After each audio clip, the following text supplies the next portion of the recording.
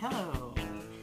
I'll just start right on off here and start with showing you these.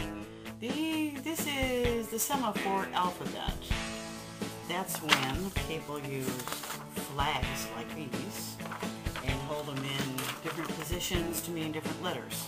This was useful for ships out at sea, but they didn't have instant communications, couldn't pick up the telephone and call. They had to talk from distances, and how they did that was to hold these flags up in different positions, and they spelled out letters.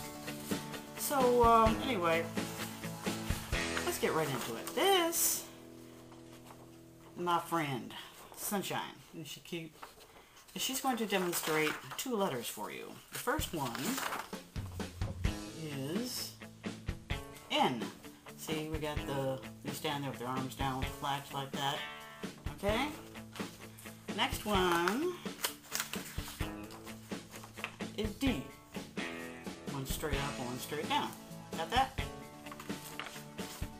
Okay. If she had 4 arms, she could do them both at the same time, and she would look like this. Isn't that nice? It's kind of messy, though. So if we just take the basic lines, you know, here, here, you know, up and down, what we get is this. Ta-da! See? You know, straight up and down and holding it out like that. So we have N. This is nuclear. D. Disarmament. So this symbol means nuclear disarmament.